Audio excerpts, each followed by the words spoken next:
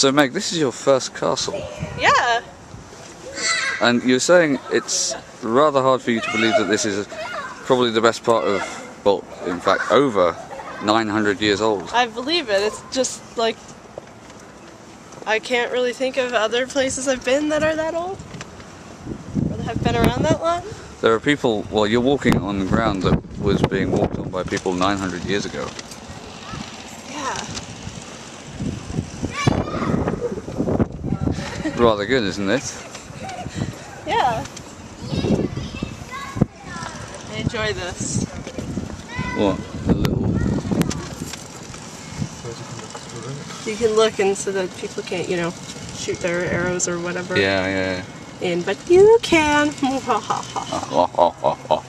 me, you can't see.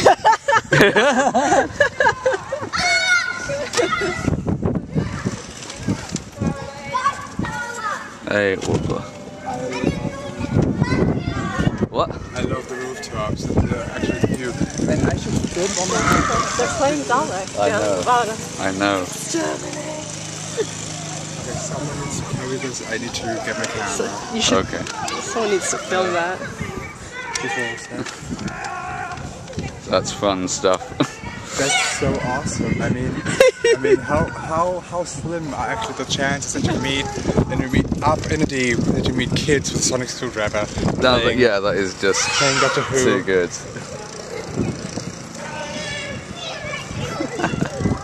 I love this view picture. This is just mind-blowing. It's so European. What is mind-blowing?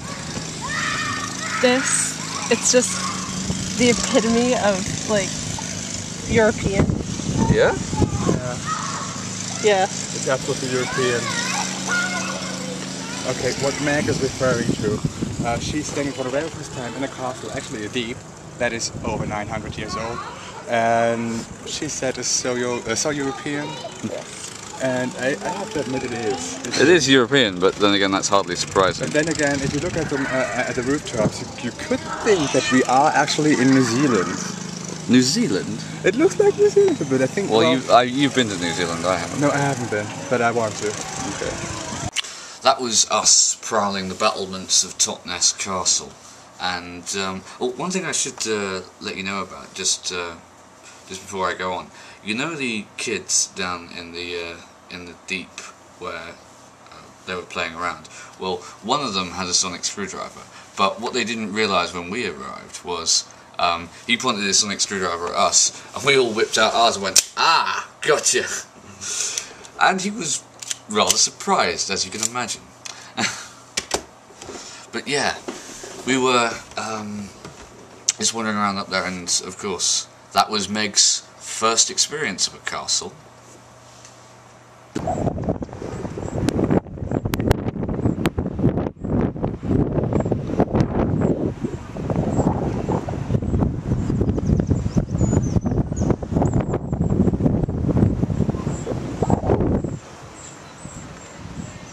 What are you thinking? Yeah, I could live here. After that we split up. Dome and Nicky went off to the cinema, while me and Meg went to the local leisure centre to have a swim and to enjoy the sauna a bit. And Meg seemed to think that the swimming pool was rather warm. Strange.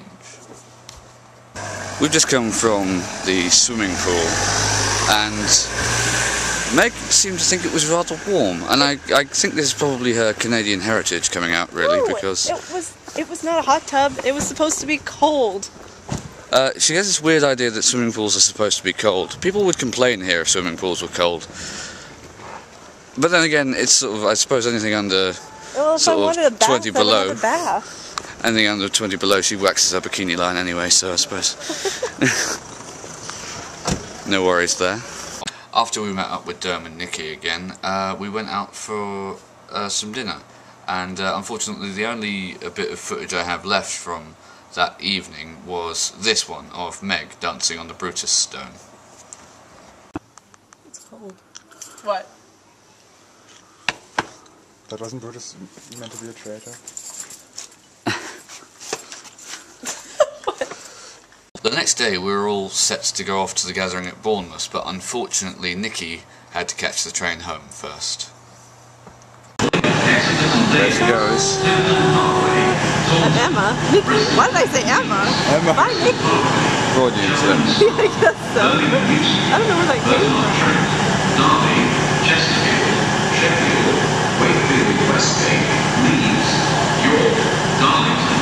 After we'd seen Nicky off, there followed what turned out to be a rather stressful drive to Bournemouth, but we did get there in the end, and went directly to Bournemouth Pier. So after a rather shaky journey here, we're finally at Bournemouth Pier, and it is packed. Although, besides my two erstwhile travelling companions, I can't find a single YouTuber. We're apparently waiting for Barry Aldridge here, who should be turning up soon. That'd be nice. Keep our eyes peeled, I guess.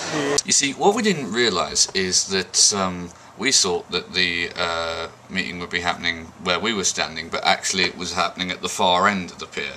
So we spent a good 10-15 minutes waiting there, and nothing happened. But we did eventually find the place.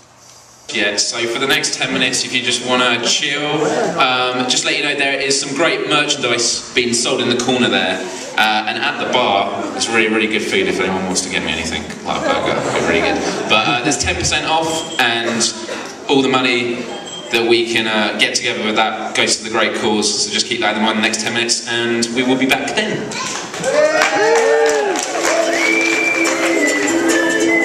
Miles Dyer was acting as MC for the event, and it was nice to see a few familiar faces of people I'd only met recently, perhaps at the Bath gathering or at Summer in the City.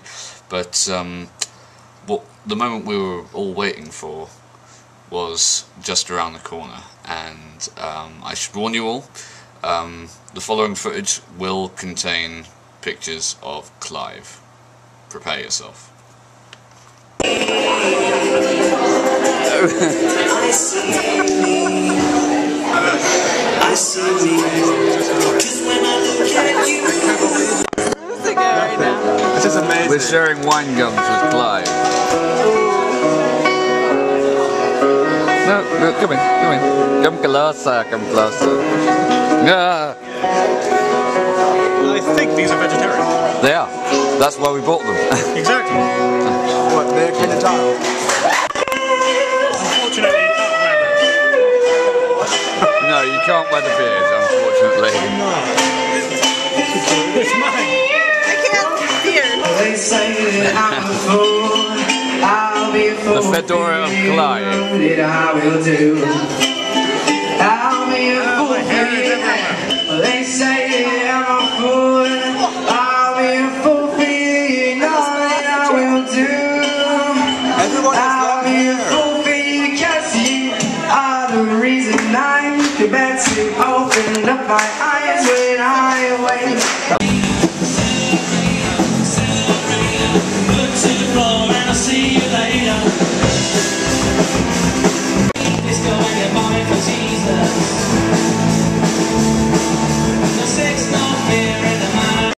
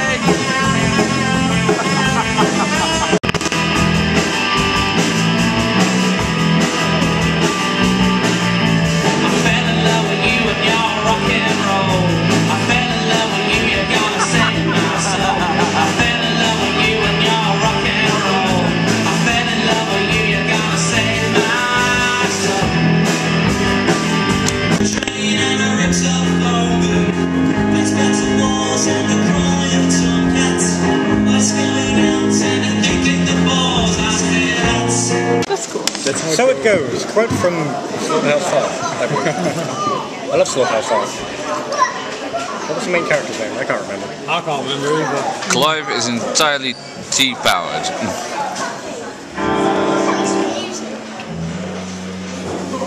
It's a bit too hot. Okay.